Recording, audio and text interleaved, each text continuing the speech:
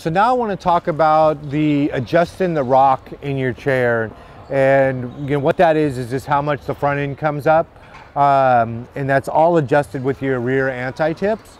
There are washers top and bottom, and what you'd want to do if you do want to take rocker out or pit rocker in is take a screwdriver underneath that cap, pop that cap off. There's the